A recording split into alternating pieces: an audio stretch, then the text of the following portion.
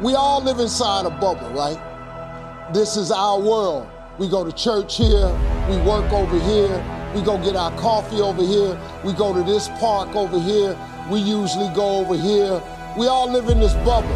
What you gotta do to get the life that God wants you to have, you gotta put more air in your bubble. You got to blow your bubble up. Expand yourself. Take yourself out your comfort zone. Do not live in your bubble. Put some more air in your bubble. If you stay in your comfort zone, that's where you will fail. You will fail in your comfort zone. Success is not a comfortable procedure.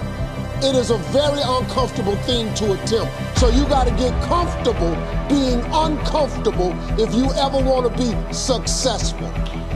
Start putting some pressure on. Put some pressure on yourself.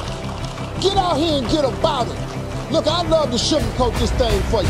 I'd love to tell you, look, you can go out here and get rich, do a couple of things. That ain't happening. You got to get real doggish.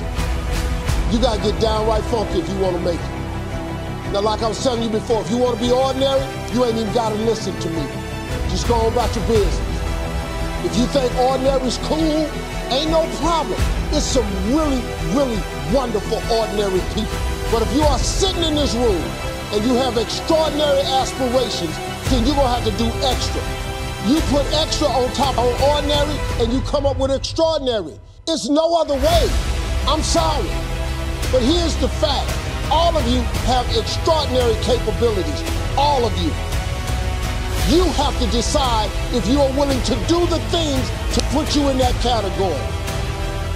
When you look at comfort and you look at success and progress and the feelings of accomplishment and of getting past certain hurdles in terms of like how you feel about life, a lot of those are connected to discomfort. Like discomfort is your friend. It really is. Like discomfort and not being happy and content with certain situations in life, certain feelings in life, they're massive, massive motivators, and they're amazing at facilitating change. And yet our instinct is to avoid those and just sit on the couch and watch some reality show about dudes who make moonshine. The things that you're not comfortable with, get comfortable with being uncomfortable. It's not worth it. I mean, life's so short. There's such glorious images in the world and such horror as well. But I want to see it all. So I've moved out of my comfort zone.